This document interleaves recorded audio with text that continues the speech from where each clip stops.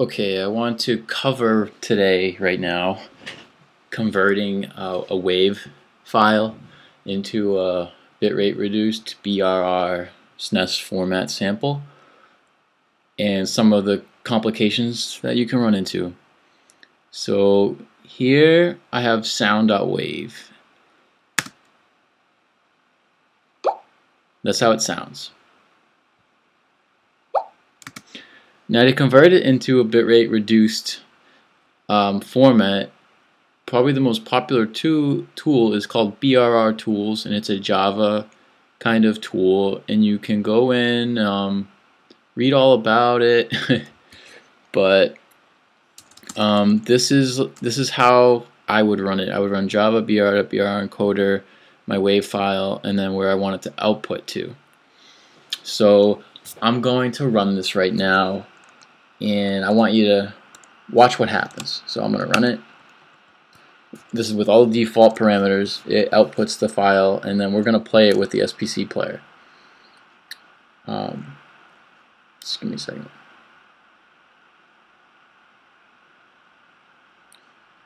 Okay.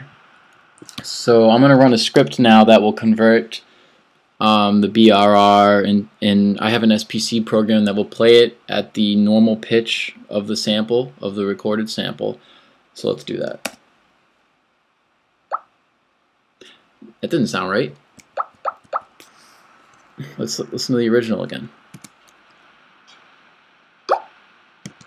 So if you're wondering what happened, or you might know what happened, the problem is that SNES samples are expected to be in 32,000 hertz, 32 kilohertz, and we see this sample's recorded at 22,050 hertz. So there's a couple of things you can do. BRRTools is probably the best thing you could do. It has an option when you run it to resample it at 32k hertz, and it also gives you some resampling. I don't know what to call them. I'm not too up on this audio stuff. Resampling interpolation types. You can do it with no interpolation, linear, sine, cubic, and you can listen to the different, outputs you get. Maybe find the smoothest one or whatever you're looking for. I'm going to get into that, but I also want to first introduce how you could do this in Audacity, right? How I would do it is, first I go down here and I say 32,000, but usually that doesn't actually do anything. Then I go to tracks and I say resample, and then I'll put 32,000 hertz there. And then this will be resampled. The pitches will still be the same. If the pitch changed, you did it wrong. Now I'm going to go to File, Export, and then I'll export a signed 16-bit PCM wave, and then I'll go and put that into a BRR converter. Now, like I said, BRRTools already has this available for you, and here's how you would do it. You would use this -s command, right? And the following, this -s means what does it mean? Let's look at it. What's the proper word? Automatically resample to get the specified sample rate. It says default 32 kilohertz, but I actually crashed the program without specifying the interpolation type or the number of hertz. So here I specify a cubic interpolation with 32,000 hertz, and I'll automatically get the correct sample. Watch it. Bam.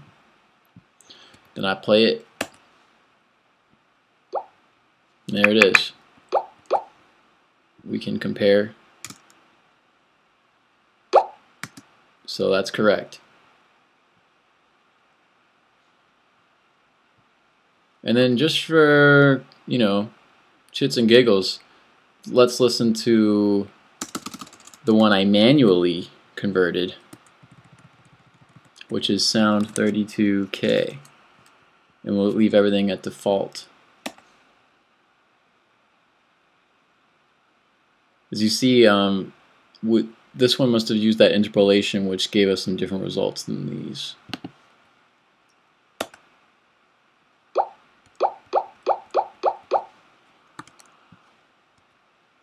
Let's do this one again.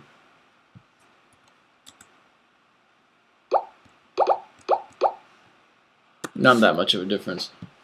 So those are two ways you can do it, and that's how you use the BRR encoder. Yeah, I think that's everything on that one.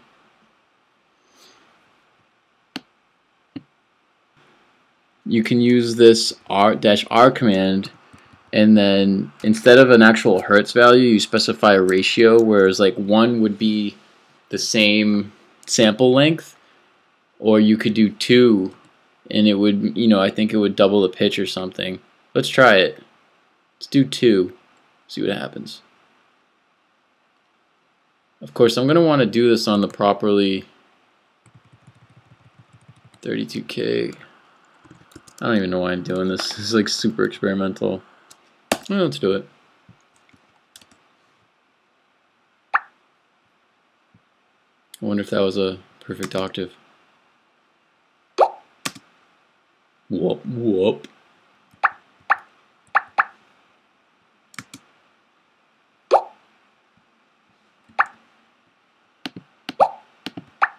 I don't know. I'm not good with pitches.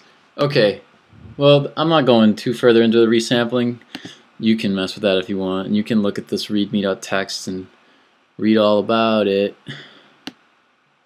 Alright, peace out, I love you.